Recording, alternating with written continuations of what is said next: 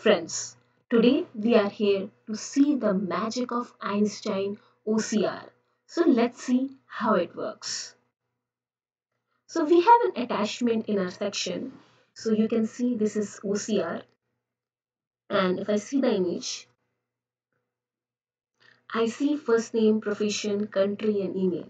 I want these records, these values should be displayed in our Salesforce system. So let me make this link public. And now what I want is that whatever data we just saw should come in these fields by extracting the image. So let's see how we do that. So there is a quick action which I have created. I will click on this and let's see the magic. So extraction has been completed. And here it is.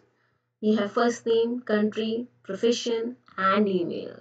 Isn't it exciting? Thanks for joining.